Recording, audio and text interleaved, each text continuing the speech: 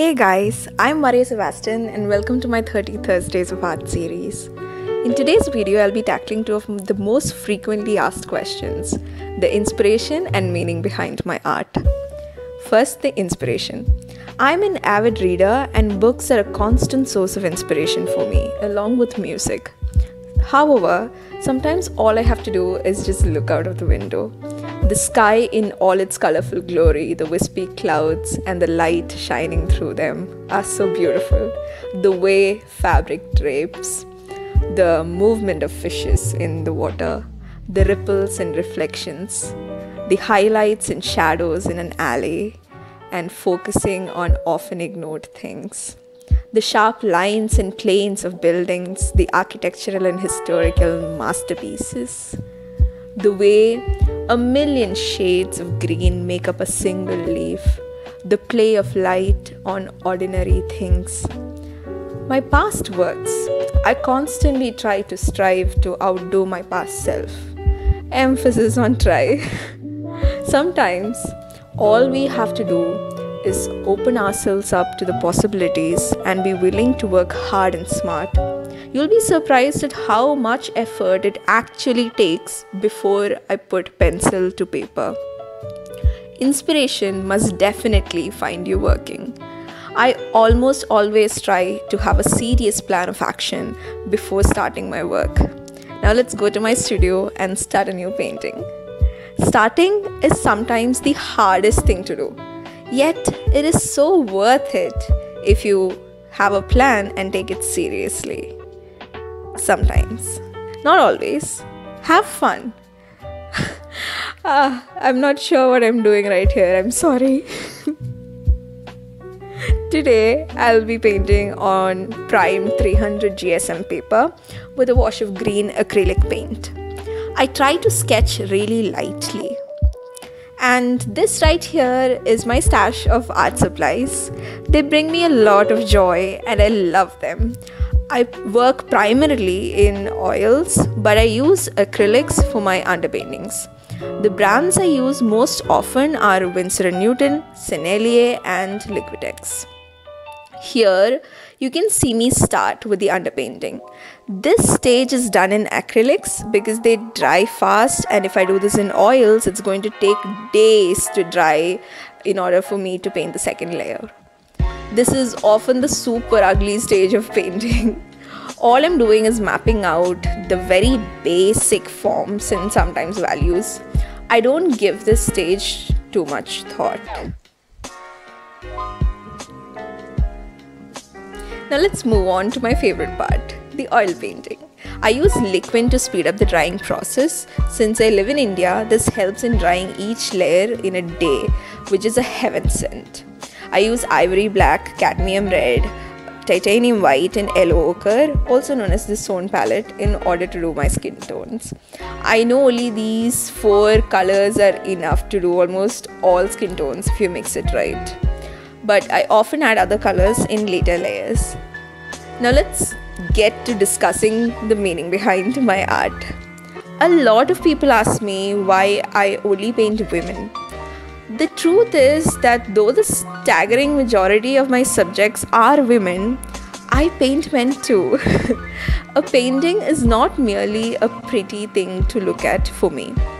Though it is not anybody's individual fault, the lack of awareness that a lot of people in India have about the history of art and the aesthetics and the indifference towards artistic ambitions is frankly quite discouraging. I'm a self-taught artist, meaning I've never been properly or professionally trained in painting. My earliest memory is of me scribbling on the walls with broken stubs of crayons. I'm sorry, Mom. Art has always been a part of me. However, the older I get, the more I'm able to analyze my own need to produce art and critically think about my choice of themes, subjects, and colors. When I paint a human form, I'm not painting an individual.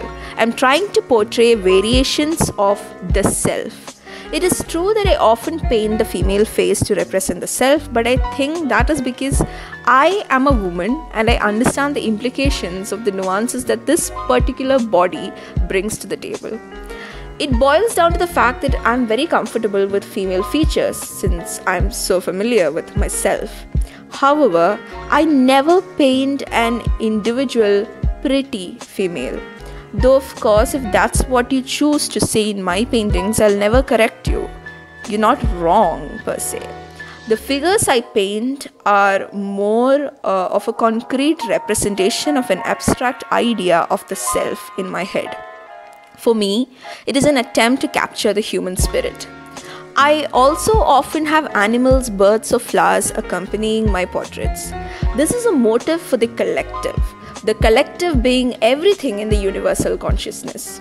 When I put together the individual and the collective, I'm trying to establish a connection that runs far deeper than the superficiality of the individuality. I think that the concept of individual works only alongside the concept of the collective.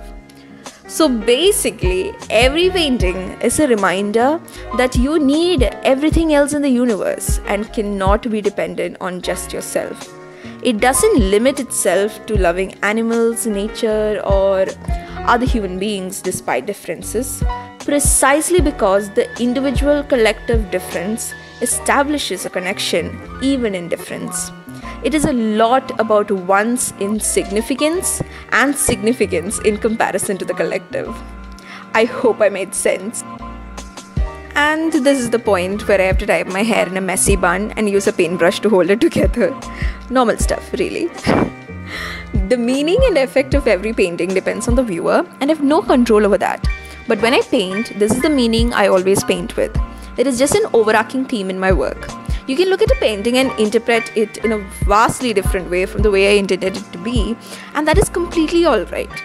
That is the beauty of art. It is extremely subjective, and what somebody thinks is a masterpiece will be one of the most hated pieces by another.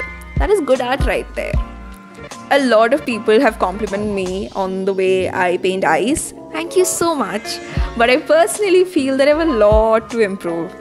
The taste gap, meaning what I want to create, and the limitations due to my actual skill level frustrates me all the time. But when I add in the last highlights and that fleck of white in the eyes, I remind myself to take a moment and feel good about the work of art that I was able to bring to the world from practically nothing. I think artists hold a special place in the grand scheme of things that way. Though I paint largely realistically, it is nowhere near photorealism, and I never want it to be.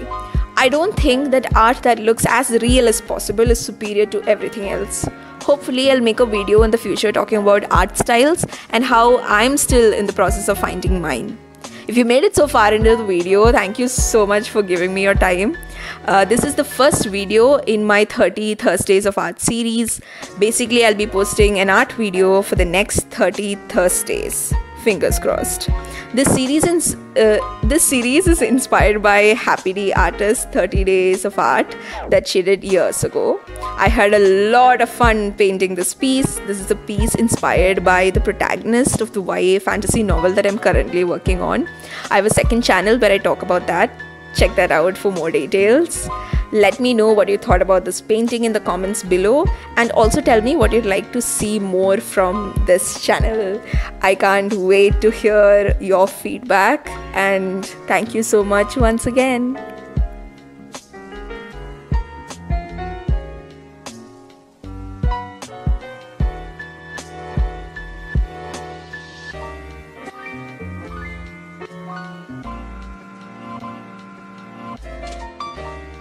I hope you enjoyed this video. I really loved the painting. This is it, and I'm super happy with it. I hope you guys liked it too. And comment down below what you thought about this entire video, and let me know if you would like to see more videos like this by hitting that thumbs up button. Please share this video with your friends. It really helps me out. And until I see you next, take care. Bye.